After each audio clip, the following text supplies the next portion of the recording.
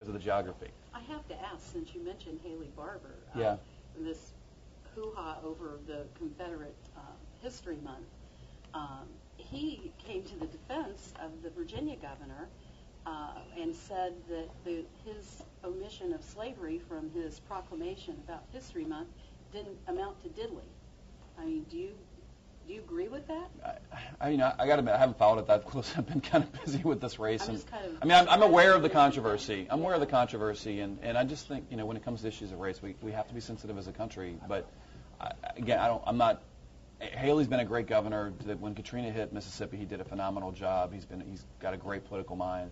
So he's got a lot of qualities that could make him a good president. But like I said, Daniels is doing a great job as a governor, and I think there's some similarities to the. If the final has a final question. You get the last word.